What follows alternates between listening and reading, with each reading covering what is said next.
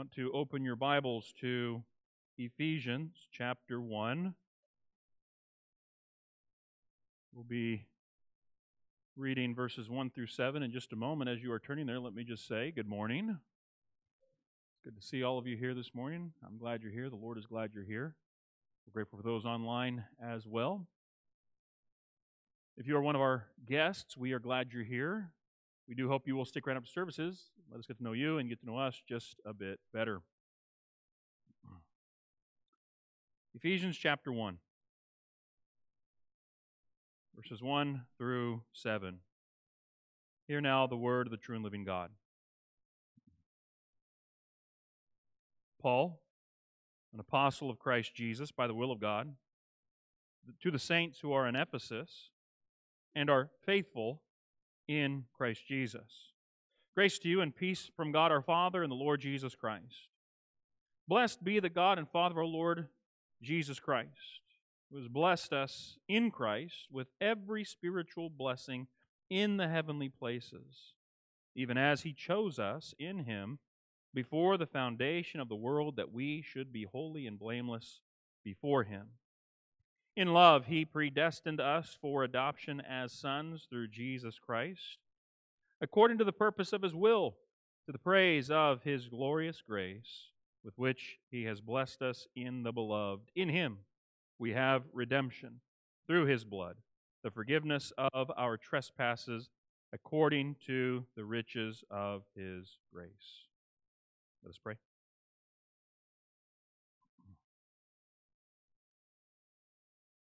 Eternal and almighty God, we are humbled by your timelessness, your eternality, and the reminder of the glorious work of you, the triune God, before time, throughout time, and even to the end of time. We pray that we would see clearly the things communicated by Paul in this writing. We pray this through Christ our Lord. Amen. I've entitled our study of the book of Ephesians, Basic Christianity. You know, there are any number of superlatives. You'll find phrases and statements about the book of Ephesians that speak of it in the most glowing terms. Just off the top of my head, I'm reminded of William Barclay's statement that Ephesians is the queen of the epistles. I would assume Romans is the king in that little scheme, but just the height of theology and doctrine and Christology and all of these things coming together as Paul puts pen to parchment all those years ago, it is just elevated in its view of God and in exalting God and exalting Christ. And that is all true. Someone has said that with Ephesians, you could drown an elephant. It's so deep. But also that it is shallow enough that a child could wade into it. And that is my hope as we study through this book over the next several weeks, is that you'll gain an appreciation for the depth of it without drowning in it. That you'll recognize that indeed this contains basic Christianity. Just in these opening verses of the book. Verses 3 through 14 can be a bit mind-boggling, but also breathtaking in its scope. A number of doctrines all come together in these opening verses. The way it is written, Paul, it's as if he can't get it out of him fast enough. Because verses 3 through 14 are one big, long, run-on sentence. Now, for our English Bibles, most of them don't translate it that way. There's periods and commas and breakups of thought and things like that for our benefit, so that hopefully we can understand what it is Paul is communicating here.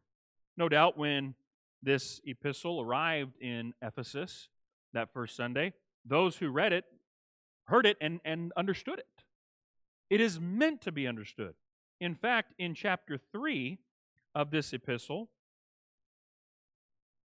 verse 4, Paul says, when you read this, you can perceive my insight into the mystery of Christ. It's written in such a way that you're supposed to understand it. It's assumed that you will understand it and gain an appreciation for the mystery of Christ. The basic breakdown of the book of Ephesians is pretty standard. You'll run across it in a number of different works. Basically, it's written in two halves. The first half, chapters 1 through 3, deal with the doctrine. Chapters 4 through 6 deal with our duty in light of the doctrine. Another way it's been phrased, chapters 1 through 3 deal with the riches with which God has blessed us. Chapters 4 through 6 deal with our responsibilities in light of those riches that have been poured out upon us. Chapters 1 through 3 deal with our calling in Christ. Chapters 4 through 6 deal with our conduct in light of our calling. Chapters 1 through 3 deal with what God has done on our behalf in Christ by the Spirit. Chapters 4 through 6 deal with how are we to live in light of what God has done. And it does get very practical, right down to how do you handle your anger? What kind of things ought to come out of our mouths that are fitting for Christians? How should we conduct ourselves bodily in this world? How should we think about the home and the relationship between, say, husband-wife, parent-child? And of course, you have the extended discussion there about spiritual warfare that closes out the book. A text that we spent weeks on in our Sunday morning Bible class. There's your plug, by the way. If you're not here for Sunday morning Bible class, you miss a lot. And we've gone in depth and detail into each piece of that armor, and we're just going to briefly cover it in the sermon series. But this is the book of Ephesians. This is the roadmap, as it were, for us in the weeks ahead. We want to deal with these first 7 verses this morning. And again, they are packed with information. I hate to even break it up because, like I said, verses 3 through 14 are one long run-on sentence. And in fact, there's a sense in which we can break this down with kind of a timeline. I'm going to use the background behind me as kind of this timeline. If you will, this here is the beginning of time, when everything started, creation. And it runs all the way over here to this barrier, which is the end of time, when God will wrap everything up. God rolls everything out of the beginning. He's going to wrap everything up at the end. Right in the center of history is the cross. Yeah. Everything prior to it was looking forward to it. Everything after is looking back to it. But then we have this window here and this window here. And I'm grateful for the providential nature of this, that we have these decorations up here that I can lean into them. You see, these windows, as it were, allow us a view, not just to a blank wall, which, I guess that's decoration. I don't know. I'm a dude. Women love this stuff, right? My wife has windows at home that go nowhere too. But this window in the theater of our imagination, we get to peer into it and we see the work of the triune God before time, and we also get a glimpse of the triune God's work after time has wrapped up. We typically, because we're time-bound, linear creatures, we're somewhere over here, wherever that is, we think of this time over here as eternity past, and we think of this time over here as eternity future. But of course, that doesn't do justice to the very nature of eternity and the timeless aspect of eternity. But again, for us, words fail us. We can break this text up and just read right through it. Blessed be the God and Father of our Lord Jesus Christ, who has blessed us over here in time, in Christ, with every spiritual blessing in the heavenly places. We're blessed here. But then notice, even as, just as, He, that is the Father, because that's who's under discussion here, He chose us, that's Christians, including Paul and Tychicus, who are specifically named in this text, even as He chose us, in Him, in Christ. But notice the timestamp. Before the foundation of the world. Here's your first glimpse. And there are so few of these in the text of Scripture, but every now and again, we get to peer into the window of eternity past or eternity future, and we get some insight, some revelation of what God was up to before the foundation of the world. And here Paul says, as we look through the window, what we see, what has been revealed is, He, the Father, chose us, Christians, in Christ. That's what was going on over here. And we're already starting to lean into the doctrine of the Trinity, because you have the Father in conjunction with the Son. That, here's the purpose, that we should be holy and blameless before Him. Now, that's certainly true here. Because of Jesus, we are holy and blameless in His presence, but I also think it gives us some intimation of what's coming in terms of before Him. That's presence language. When we are finally in the very presence of God, uninterrupted by this physical nature as it exists now, but now we have these new spiritual bodies, and we're in His presence. Holy and blameless could be. In love, notice again, He, the Father, predestined us. And I think this predestination stuff, the timestamp relates to this as well. That the predestining work of God takes place. We get another glimpse through the window. He predestined us. That's Christians. But notice, it's for adoption as sons. Through Christ Jesus. That takes place over here. Where we have been adopted. That's family language. Marvelous family language. In other words, God, here in eternity past, the Father, Son, Holy Spirit, they pictured a divine family that we get to be a part of, that we're adopted into. And we have all of the privileges and blessings that go along with that. 4 sons through Jesus Christ, according to the purpose of His will, which is an interesting statement. And that may just kind of overarch this whole thing. God working the purpose of His will throughout all of time and space, from eternity to eternity. But also, related to this, to the praise of His glorious grace. That is part of what's going on here, the praise of God's grace, but it all leads to over here.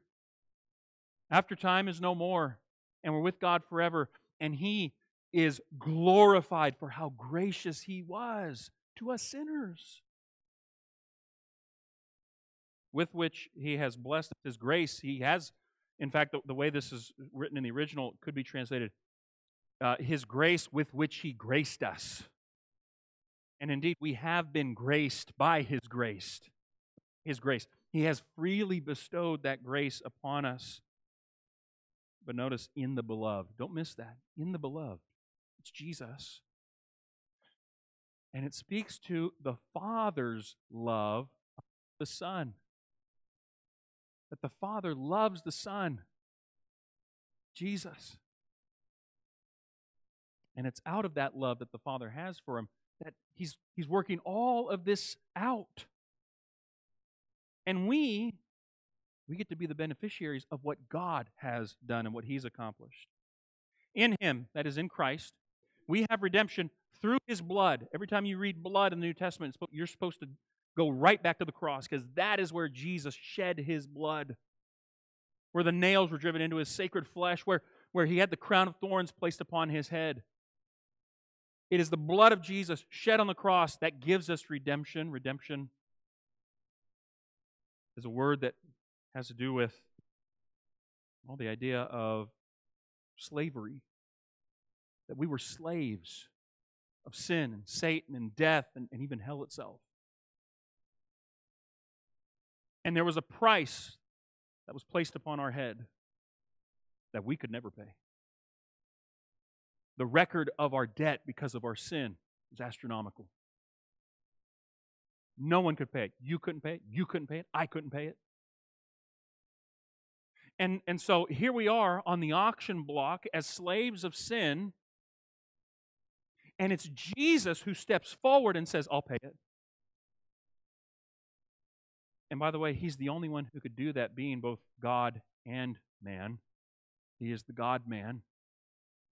And as God, according to His human nature, He goes to the cross and He dies. And it's on the cross when He dies that He pays the price for you and for me to purchase us back from slavery to sin.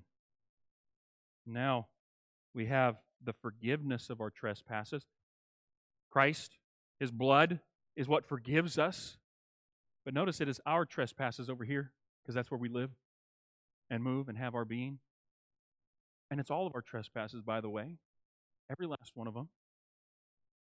Trespass, by the way, you understand, do not trespass, right? You see a do not trespass sign, and there's a boundary there that you're not supposed to cross. Well, in a similar way, God has laid out the boundary lines, and guess what we do? And we trespass. God said, don't do this, and we do it. Or He said, do this, and we don't do it. Love the Lord your God with all your heart, soul, mind, and strength. You do that perfectly? No, neither do I. Love your neighbor as you love yourself. You do that perfectly? No, neither do I. You trespass. The blood. Here's gospel. Ready? It's the blood of Jesus that forgives our trespasses. Forgiveness has to do with being, they're sent away. You're never going to see them again. Scripture talks about how as far as the east is from the west, so God has separated us from our sins. They're gone, taken away, forgotten, never to be remembered. According to the riches of His grace, that's God's grace, which He lavished upon us in all wisdom and insight.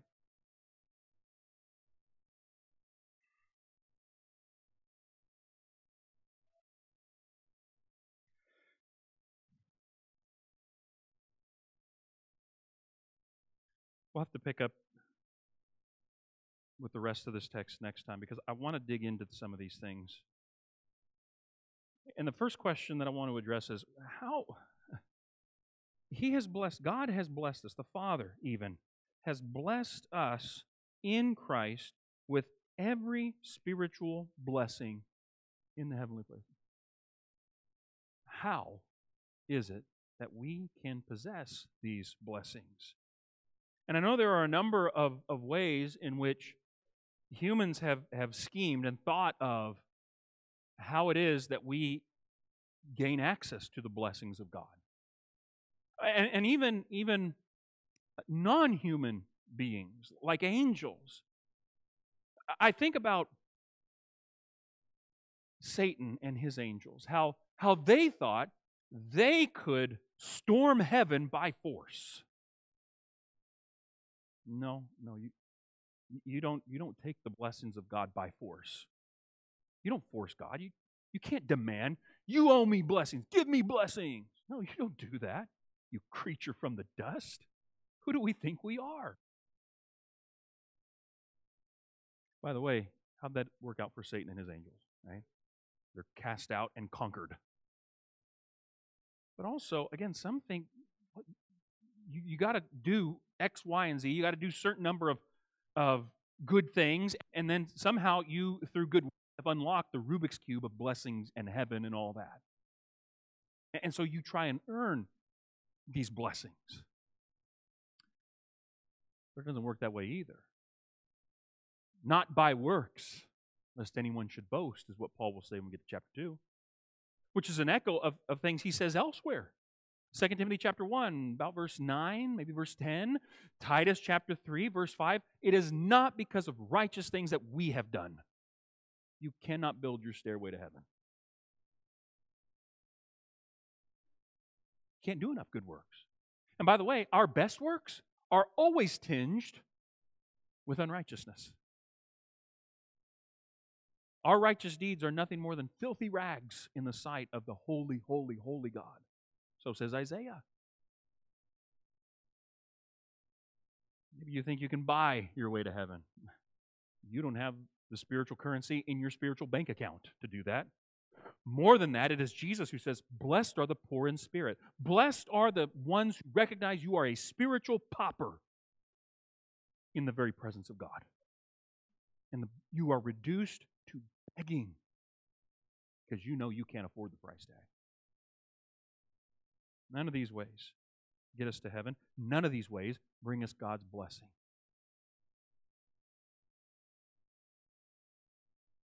We are told here that we are blessed in Christ. That's it. In Christ is a favorite term of Paul. He uses it many times in his writings. It depends on who you ask, but anywhere from 164 to 176 total times, that phrase, in Christ, will show up in his works.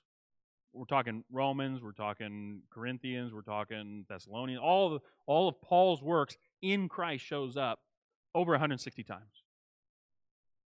It's a phrase that points to our union with Christ, that we are united with Christ, and because we are united with Christ, ready? We're blessed. You see, you don't take it by force, you can't earn it, you can't buy it.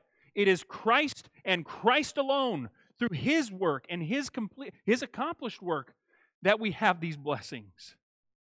It is in Christ and only in Christ. You will not get this from Muhammad. You will not get it from Krishna. You will not get it from Buddha. You will not get it from Joseph Smith. You're not going to get it anywhere else. It is only in Christ.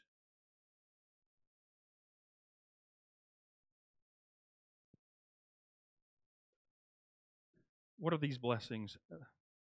So many, even in these first 7 verses. Number 1, Paul talks about the will of God. God's good, pleasing, and perfect will. Talk about a blessing for us, right? His will, and it's according to His will, as we'll find out when we get down to verse 11. It is according to the counsel of His will that He is working all things out. We are creatures of today. You don't know what's going to happen tomorrow. You don't even know what's going to happen in the next 30 minutes. I mean, you assume I'm going to wrap the sermon up within that time, right? But we really don't know. You don't know what's going to happen in a minute. But God does. And to know that we live according to the counsel of His will, no matter what we're going through, no matter what's going to face us in the future, we live according to that will. We are saints, holy ones. And let me just emphasize here that saints, Paul's not writing to, Saint Joseph, who happens to live in Ephesus, right? Who's this super guy who's done all these great and amazing things, maybe done a miracle or two, and he has qualified himself as a saint. That's not the way sainthood works. These saints, every Christian in Ephesus, every Christian who's ever lived, we are all saints. All Christians are saints. All saints are Christians, right? That is, we've all been set apart by God to serve Him, to be holy in His presence, to do the work that He's marked out for us. Sainthood. Talk about a blessing. That God is the one who makes us holy. He has set us apart to that we should be holy and blameless before Him. We read that, right? That speaks to our status as saints, that we are holy before God. It is, again, it's not because of anything we've done. We are not holy in and of ourselves. God gives us holiness. He's the one who sets us apart. We're also faithful. Faith in God, faith in Christ. I mean, that's part of the idea of faith. We have the proper objects of our faith. Our faith is in Christ, in God, and only in Christ, only in God. They're the only proper objects of our trust. But also faithfulness is continuing in the faith. You keep on persevering in the faith. You don't turn loose of faith. And what a marvelous thing to be counted among the faithful. We believe, but then we put that faith into action. Grace and peace there in verse 2. Man, God's grace. And indeed, we read earlier the grace with which He's graced us. And God's grace, is it sufficient or not? Of course it's sufficient. His grace is sufficient. And also His peace. Peace from God. That is, we are at peace with our Maker only because of Christ. But also that puts us at peace with one another. And Paul is going to expound upon that more when we get to chapter 2. Verse 4 talks about how God, the Father, He chose us in Christ. That choice that takes place before the foundation of the world. Again, what a marvelous thing. He chose us. Not because of anything that we've done. Not because we're so big and bad. He's the one who did that. He also here predestined us. Again, that work that takes place beforehand. The work of determining that you would be adopted as sons. Talk about the blessing of being part of His family right now. That we get to approach God not as judge or just our Creator, our Maker. He's our Father. And we as sons, as daughters, we have His ear. And we can come to Him any time with anything that's burdening us. And He cares for us. He invites us. Cast all of your anxieties and worries upon Him. Again, it's through Jesus Christ, though. It is only through Christ. It is only in Christ that we have these blessings. For the praise of His glorious grace, or the grace of His glory. Again, that grace, and then the redemption. I mentioned that earlier, the redemption here. You've been bought back. You know, the psalmist says in the Psalms, you can't ransom. You can't pay the price to ransom another person's soul. You can't even ransom your own soul, which is why God steps forward and pays the ransom price. He rescues us by ransom. And He pays the price gladly through the blood, and it is only through Christ's blood that we have this redemption. All of our sins, all of our trespasses forgiven, and all of this according to the riches of God's grace. We didn't deserve it. You didn't earn it. It is unmerited favor. And He graces us with it. What we read here is that what God determined beforehand, in time, and that's what verse 7 begins now, in time, He's accomplished that in Christ. And as we continue to walk through this, we're going to see more and more of what God did, because He's the focus of this. God is the primary object of this discussion. God acted. And it's because of this divine action that we have all of these marvelous blessings. But God determined that He, God the Son, would enter into His own creation, take on flesh, live among us the sinless life we could not live, go to the cross and die the death that was due us, the punishment for our sins was placed upon Him, die in our place for our sins, be buried for 3 days, but on the third day rise from the dead to the glory of God the Father, and ascend back to the Father's right hand, where He lives and rules forevermore, and He will come again from there someday. From eternity to eternity, we see God at work. Let me close with just one more remark about the sufficiency of God's grace, because God's grace is sufficient. Not just necessary, but sufficient. If you go to buy a car, and they got all kinds of cars, right?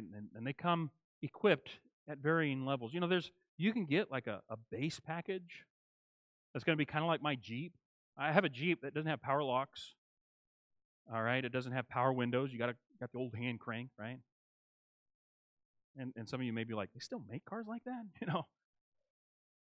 But that's my Jeep. It has power steering, fortunately, but it has AC, fortunately, and heat. Go figure. But you can get that base model, right? Or, I mean, you can go all the way up. You can get some pretty fancy bells and whistles, right? Not just with the power locks and the power windows and the power everything else. Seats that warm up, right?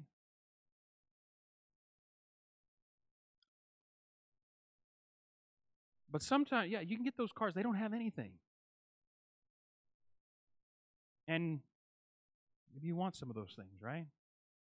Or maybe it's kind of like, I know Christmas time's a long way away, but Christmas time you get kids these gifts, they get them toys, right? And sometimes you read on the box it says batteries not included, right? So you get the toy, but there's no power, right?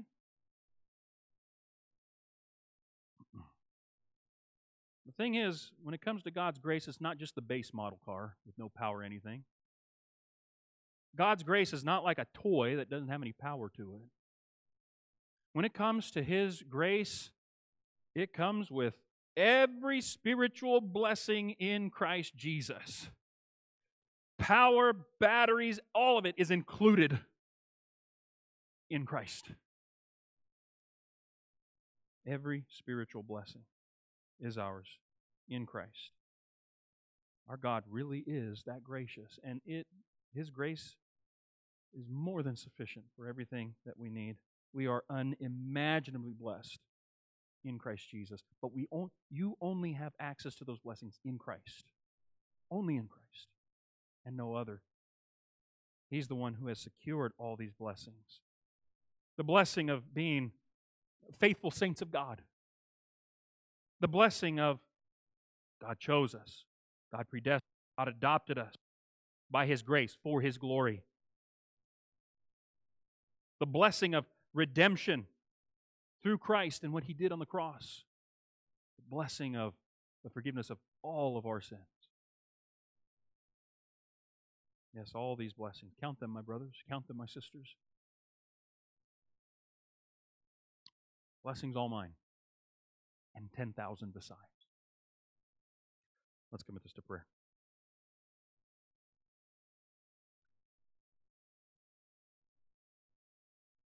Father, we only scratch the surface sometimes of identifying what a truly blessed people we are. And all these things